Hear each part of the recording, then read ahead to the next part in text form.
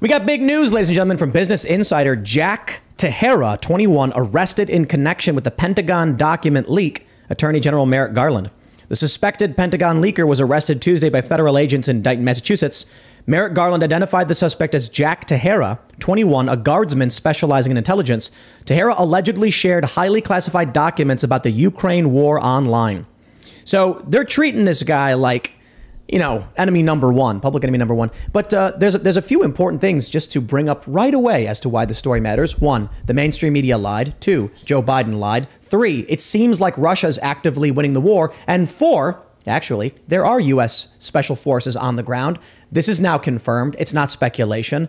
And, well, you know, everything you thought about the war, you've been lied to about. And I can just assume that anybody listening to the show is not surprised at all because, I don't know, been here, done that. Yeah, dude. I mean, they've been on the ground since 2014, and this latest action by the Federal Bureau of Investigations and the DOJ going after this whistleblower, treating him like a terrorist, by the way, the way that they captured him is just absolutely crazy when this guy is coming forward, providing documents that, by the way, the corporate media was gaslighting us, telling us weren't real. Oh, these files don't exist. Then they said, oh, no, they do exist. But this one portion about the number of Ukrainian dead troops is definitely manipulated here out of all those documents. And then they told us, oh, it was definitely the Russians that released this information. And today we found out that exactly was not true at all. And there's a lot of big things in these documents. They were out on Discord for a number of weeks. No one really paid attention to them. But now, after all the gaslighting, after all the propaganda, all the lies, it looks like these documents are legit. And they do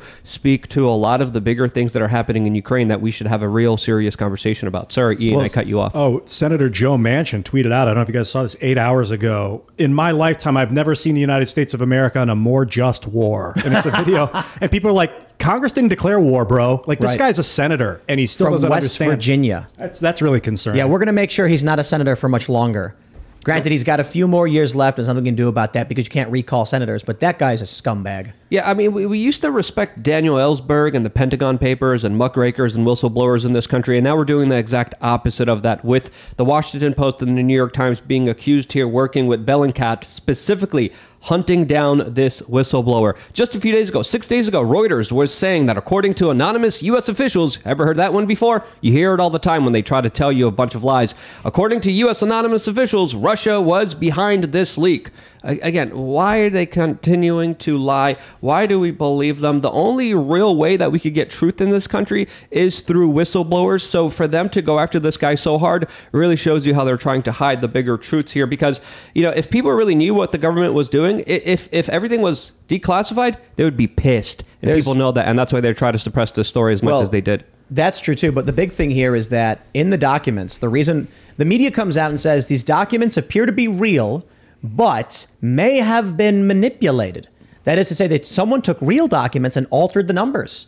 The reason why they had to lie is that the documents show that Russia's only suffered around 17,000 casualties, despite the fact the media has been reporting 200,000, and that Ukraine has suffered around 70,000, which is, now that we know who this guy is, now that we see that it's just some dude who got arrested, not a Russian, looks like Russia's winning the war in Ukraine. We also keep dumping more and more money into it, and we are losing. Not that I want to be over there. And we have Kirby coming out telling the press not to cover it. Who's Kirby? John Kirby. He's like a spokesperson. I mean, just a shocking clip. National security spokesperson. Yeah, that's the guy you're talking about here specifically coming out. Yeah, don't report on this. And again, the Pentagon also said don't do it. Yeah. The Pentagon also sent notices to social media companies saying don't do this. Elon Musk commented on this saying, you know, if there's one way not to bring attention to a story, this is not the way to do it. I'm paraphrasing. He didn't say it in the exact way. But this is a big story and highlights a lot of Ukrainian young men that are dying, that are passing away. And I think we have to start asking the question, why? What is the goal here? What is the purpose here? What's really going on here? Why are we being told everything's peachy, everything's, the Russians are going to be defeated any moment now? You hear it on the television all the time. History repeats. Russia usually has a very bad way of starting wars. But The longer the wars continue, historically, the Russians have a huge amount of manpower that they throw into these wars and usually are more successful and are able to defeat their victories the longer a war goes on. So to prolong this conflict in the history, in the Afghanistan of Europe, that is Ukraine, is absolutely crazy in the first way, even if you are pro-Ukraine. But second of all, how many innocent young men, you're destroying an entire population of young men that are being butchered and slaughtered for what? The profit of the military-industrial complex? I used to think that, but you guys know about that royal family that got all inbred? I think they're called the Habsburgs. Was that it? The Habsburgs? You mean the British royal family? Is that them? No, this is like a European royal family, and they're all inbred. Yeah, I think it's the Habsburg family. Was it the Habsburg family? You want to check? Most royal families are inbred, by the way. Well, no, for sure. But it got me thinking as you're talking about this, like, why are we overseas? And, I thought about 1913, the start of the Federal Reserve. Some authoritarian, strong-minded individuals are, meeting on Jekyll Island, and they're like, we're going to create a centralized banking system. And then, they have kids who have kids who have kids. And then you had, Dr. Ron Paul on the show just come right out and say that there was a revolution when the government murdered its president, John F. Kennedy. And it's like, well, okay, then. And I'm just thinking about it, and I'm like, that's like the kid of the Federal Reserve people. And now what we're dealing with is like the Habsburg offspring, which is our current military-industrial complex. Like, they're too inbred and deformed to properly function in terms of international policy. So while China is basically taking over, while they're doing negotiations with Saudi Arabia and Brazil to get off the US dollar, our Habsburg-esque military-industrial complex is like, we must conquer Ukraine. And you're like, for what, dude? It is the Habsburgs. They're known for the distinctive Habsburg jaw. It's Habs. Habsburg. And it's like if you look at pictures of the Habsburg jaw, you'll see they were like inbred or known whatever. For being inbred. But these people aren't inbred. I think they know what they're doing because they always do it. And when it comes to losing, when it comes to human sacrifice, these people don't care if the United States loses. These people don't care if Ukraine loses. Ukraine has been used by many corrupted politicians, by many internationalists, by many globalists. There's a reason BlackRock and Goldman Sachs has all the contracts right now in Ukraine. There's a reason they don't care. Look what happened in Libya. Look what happened in Afghanistan. Look what happened in Iraq. These wars aren't meant to be won. We have to think from the perspective of these people don't care about you. They don't care about the United States. They don't care about how we look to the rest of the world. They care about their contracts. They care about their money. They care about their blood sacrifice, which essentially they're doing here when we could have had peace. We could have had negotiations. We could have had this conflict ended last year in April. But no, the Western leaders got involved, flew into Ukraine, and specifically made sure that this conflict was prolonged, which is absolutely insane, which is absolutely crazy. And now there's U.S. Special Forces operating inside of Ukraine with mission-critical functions. 14 U.S. troops. What are they doing exactly there? We don't know. 50 U.K. Special Forces, 15 French Special Forces, and 17 Latvian Special Forces. Over 100 U.S. personnel in Ukraine right now. And how many personnel? About 100 U.S. personnel in Ukraine right now. Wow. Those are the estimates according to these documents that came out there. And even Donald Trump came out and said during the Syrian war he killed a whole bunch of Russians because the Russians were fighting there. How many troops are we losing? Are we even going to be documenting how many U.S. forces or U.S. soldiers? I mean, there's people who volunteer there, but officially this changes the game as well. Trump also, responded to Tucker, essentially acknowledging that Nord Stream was perpetrated by us. He said it in a kind of...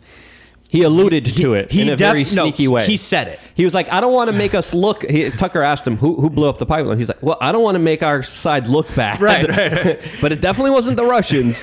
But again, Trump's also analysis of Putin and Xi and Kim was also pretty interesting. That interview was also...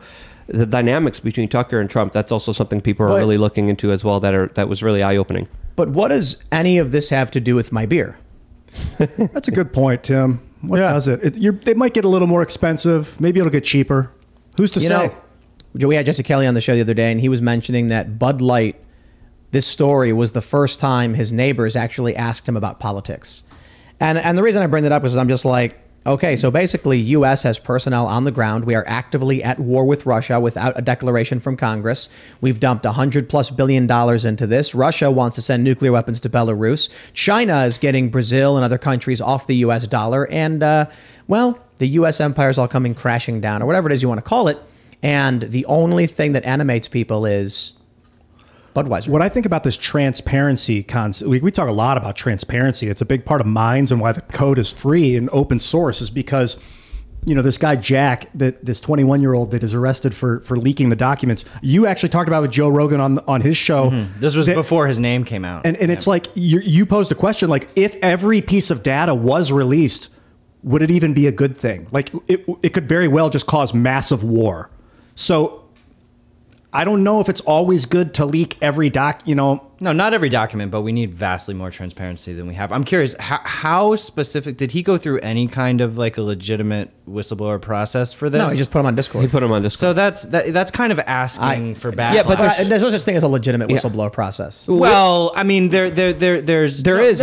And then they get ignored or shut down or told to shut up, just like William Binney has. Fair enough. No, I'm not saying that he should have like gone and asked permission. I'm saying that if you know, in terms of redacting names and, you know, in certain circumstances, there is like a due diligence process that can make sense to be a little bit careful. Yes, I understand what you're saying. I feel like all of these platitudes are just comforts for those who want the rules for themselves. That is to say, if the United States does something like Barack Obama blows up a kid, who's going to hold them accountable? They get away with it. But if any other country does it, you better believe they're going to come out and cite all of the rules and read every single one of them.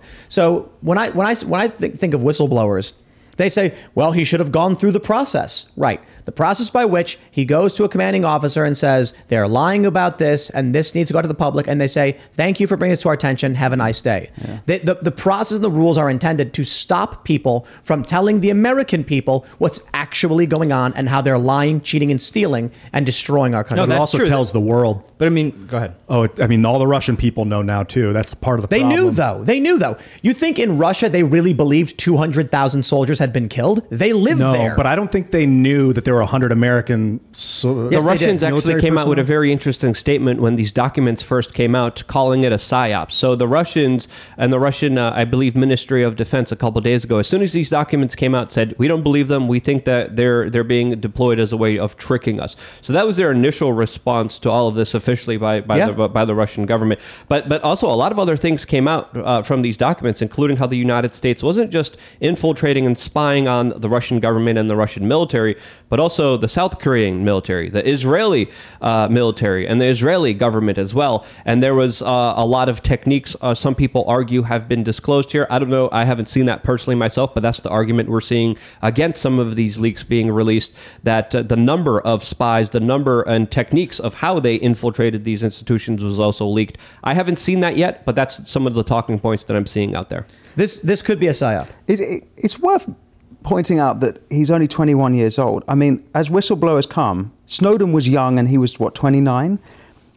This guy Jack would know that he's going to get done on the Espionage Act. He's thrown his life away and he's a kid. Yeah. Is that not at all suspect how young he is? Like, perhaps, or maybe not, young and reckless. Certainly reckless. Yeah. I wonder if it is a psyop, because think about how perfect it would be if you want to get misinformation. Oh no, a leaked document. Yeah. And then it might, like, basically what happens is when the media said some of the information may be altered by the United States, so that when it goes out, it's a psyop to manipulate and confuse the other countries that are involved in this. But it is interesting to see the corporate media's response here, because when Donald Trump was president of the United States, when there was leakers within his administration, they were cheered, they were celebrated, they were promoted. Their story many times was just reported without even question of verification sometimes.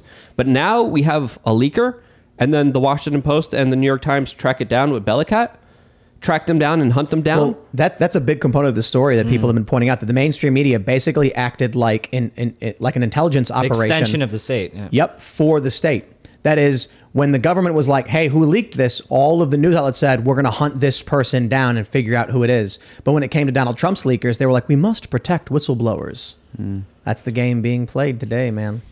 Yeah, I mean, we need sweeping whistleblower protection reform. I think that's a new type of legislation that just needs more focus. That's what we got with the AARO program, which is the All Domain Anomaly Research Office for UFO whistleblowers. So now in the NDAA, there's now a specific protection.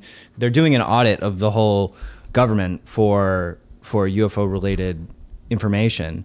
But the reason people weren't coming forward before is because they're terrified of coming forward. What was that thing you guys were talking about? Who was talking about this? That Tucker Carlson said that whenever troops go like meet aliens or whatever, their brains melt or something like that. Tucker Carlson was on the Full Send podcast, and he described a situation where he was looking into a story where he was hearing of a bunch of U.S. personnel and U.S. soldiers that had interactions with aliens that had essentially their brains scrambled.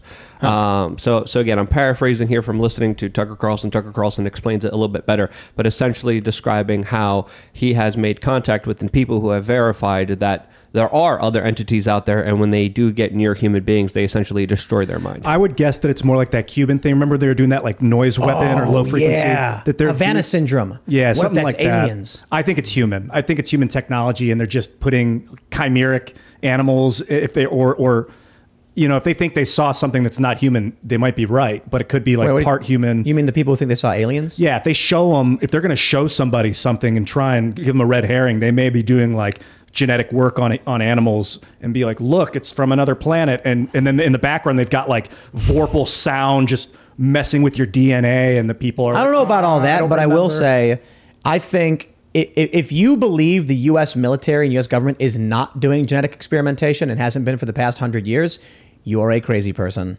You guys ever hear of the humanzee? No. Humanzee. You know what that is, right? I could guess. The Russian humanzee. Yeah, and so the story is that the Russians. Here's the crazy thing about the story. Chimps. So you can't just hybridize two like species willy-nilly. You have to actually figure out which species has to be the female and which has to be the male. And I'll tell you the horrifying part about it. Human babies are big. Chimp babies are small. Chimps have smaller bodies, humans have bigger bodies. So when they were doing these experiments, the urban legend tells that you can't take male parts and put it into a female chimp because the female chimp is too small. You got to put the male chimp stuff in the human female, and the human female has to carry the chimp-human hybrid. So urban legend is the Soviets actually forcefully took women and made them do this. Now, I don't know about all that. Maybe. My point is this. Yes. The U.S. government, the Chinese government, they're all doing this stuff. And there was a big story a couple of years ago. China is trying to make super soldiers. They are doing human genetic modification to make, was it Ubermensch? Is that what it is? Like superhumans? Yeah, Ubermensch, yeah, Superman. Yep. That was the Nazi plan, I think, was the Ubermensch. Yep. So I look, if I don't know whatever it is you're talking about, Ian, because we were talking about aliens, we were talking about war. I don't know where all this came from. Scrambling the brains with vibration, like Havana syndrome. But I'm into it. We're in a race car. Just turning. You made me think of the heart attack, the CIA heart attack gun, which we know exists. That came out in the 70s in the Church Commission hearings. Yeah. So now imagine what they have now. Right. Exactly. Whenever I hear anything about alien anything, I immediately think it's human. How could this be human technology? There's so zero to no evidence, very little evidence of any animal come from another planet. There's none. You know, my favorite thing about UFO stories is they tend to take place near U.S. military bases and experimental research facilities. So there's like one story that was in the press, and this one blew my mind. This story made it to the press. It was like, naval pilot tells story of strange objects he sees in the sky. And then it's like, in 2013, he was flying a routine mission. He brought the report to his supervisors who said, this is nothing and ignore it. And he was shocked. What if this was the Russians? What if it was the Chinese? How could they ignore this report? And I was just like, maybe it's because they know what it is and you don't, so shut your mouth. And then the best part was, the sighting was 100 miles out from a U.S. experimental aircraft facility. And I'm like, so basically, a dude with limited clearance is doing a routine exercise and sees some experimental aircraft, reports it to his super commanding officer, who's like, yeah, don't worry about it. And then it's like, they're covering up aliens. And it's like, bro, that's our base. Those are our weapons. Shut up. Yeah, they have a technology called supercavitation. And what they do is they mount lasers on the front of an aircraft and then force them into each other and shoot this area in front of the aircraft, causing space-time to cavitate and create a vacuum in front of the plane, which draws the plane forward and causes it not to create a sonic boom. It still makes noise, but it doesn't make the boom. Is that real? Yeah, supercavitation. What? This is according to Jeremy Riss, who was on Brett Weinstein's podcast talking about it. So there's technology like that. If you see real craft. That sounds like warp drive. it's definitely a start towards that, because if you can evacuate space in front of you, you'll be pulled forward. That's a big part of warping through space. Well, I mean, that would only work in an atmosphere. This is mostly the density of the atmosphere. Right. You said warping space time. I don't know about that. You're right. You're talking about creating a vacuum in front of you, which causes it's warping the atmosphere. Pressure. Thank you for correcting that. It's warping the atmosphere. They may have technology that warps space time. I don't know. And then there's also the idea of talking plasma, which is where they focus lasers from a distance and they coordinate them, and where they triangulate, it creates like a ball of plasma that they can move around really fast, like a laser pointer. And they're probably doing it from space stations or It's basically satellites. just a 3-dimensional laser pointer, and we chase it around like a cat. And so there's both. And it'll confuse people. If they think they're the same thing, they're going to be very confused. Because there probably are actual craft that are able to move, to be pulled along. How did we start talking about aliens and stuff? Did Bill, you bring it up? I probably am guilty. You brought up the Arrow program. Were you talking with Rogan about it or something? Yeah, well, we were talking about the Arrow program, which is like a well-funded government program for researching this now. And then we also went deep into the Virginia, Brazil incident, but I don't know how deep you guys want to go. What's the incident? There's an amazing documentary that came out earlier this year called Moment of Contact by James Fox. And it's basically, Virginia, Brazil is basically the Roswell of Brazil. So, you go there and it's like huge UFOs. It's like Virginia? Virginia. I was like, wait, Virginia? Yeah. Virginia. It's similar. Yeah, it's weird. But hundreds of people throughout the city saw objects. Actually, these girls saw beings, apparently. And the whole wing of the hospital had to get demolished because the smell from this thing apparently was so bad it infected the whole building. And this is not like the mayor of the city currently took James Fox like all through the city. The mayor of Virginia is like totally all in on it. They have multiple. When did it happen? It happened in '96. Wow. So there's a lot of documentation, and it's either the biggest UFO story in history or the greatest hoax of all time. But like the sheer number of people who saw the military checkpoints all over the city, like, you guys got to watch the documentary. Let's do it. Let's go deep next time after you've all seen it, because it is completely wild. I suppose blown away. So bringing it back, I guess if the question was the U.S. really does have this crazy advanced technology, why aren't they using it in Ukraine?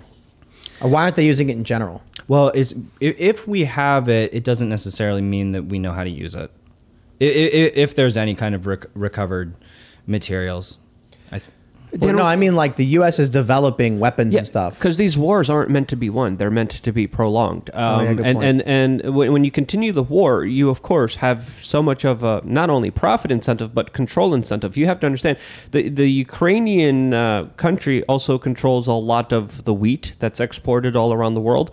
Russia also, when it's being hit with its sanctions, specifically controls a lot of energy around the world as well. So limiting the amount of energy, limiting the amount of food around the globe is something that a lot of these top globalists are really into and love having that kind of position of power. And essentially, I don't think they care if Ukraine wins or loses at the end of the day, especially with how they're treating them, especially with how they're prolonging this battle. Now, there's a bunch of black projects. There's a bunch of black budgets. There's a reason trillions and trillions of dollars usually goes missing from the Pentagon every few years. What are they spending that money on? Well, probably more ways of destroying the world. But they also know at the same time, we use this latest kind of insane technological advancement. The Russians will probably use something as well, or the Chinese will use something as well. And they're also developing a lot of this kind of doomsday style technology. I mean, the Russians are openly talking about a Poseidon nuclear bomb that will send a tsunami of nuclear waste towards, well, they say they have it. The Russians say they have a lot of stuff. Doesn't mean they always do. They kind of also talked about how great their latest tanks were, and we really haven't seen them kind of highlight that in the battlefield that's happening in Ukraine. So again, a lot of this is also saber rattling. A lot of this is also just kind of posturing. So when we look at this larger perspective and picture, It is a very complex one, but when you really look at it, yes, there is technology that could kill us, whether it's artificial intelligence, whether it's tsunamis, whether it's nuclear bombs. Nuclear bombs are still just archaic, old, decades, very, very ancient weapons compared to the latest technological advancement that they have now. What exactly do we have? What do they have? Who the hell knows? But it's scary and it's terrifying that we're doing all this, including when we look at the realm of bioweapons that could be used here and genetically specific weapons that could be used here, especially with so many governments harvesting people's genetic codes and DNA code. Have you guys seen the video of the ship with the laser on it? They point the laser at the drone and the drone bursts into flames. Isn't it like an invisible laser? It's like a microwave or something? It's infrared, I'm pretty sure. So not microwave. I don't think that's a laser. It's infrared. So it's this gigantic lens, and it just points at the drone, and the drone just bursts into flames and then crashes. That's how you beat drone swarms. What kind of or range? Humans. What kind of range can it? I think it was like thousands of feet or some ridiculous. It was nuts. Wow. And I'm just wondering if they have that kind of stuff. Like they don't use it on people. Like imagine if they set that up around Ukraine. They built these big towers. I guess the issue is electricity. If the power's being cut. Yeah, because if you have a power source like fusion generator, in addition to that you don't want to end the war, the military-industrial complex maybe wants to prolong the war, you don't want to lose your most advanced piece of technology to the enemy just in case. If you have like 1 or 2 fusion-powered high beam weaponry, you don't want to put it in Ukraine because if someone gets a hold of that. I don't think it's as simple as, we don't want to win the war. I think that there are major factions of the military industrial complex, contractors and whatnot, who have like a ton of financial interest in the war. But, a lot of people in the military, I think, do want to. So it's not black and white. Thanks for watching this clip from the Timcast IRL podcast. Hang out with us live Monday through Friday at 8 p.m. and become a member over at timcast.com for uncensored, members-only shows exclusive. Thanks for hanging out, and we'll see you all next time.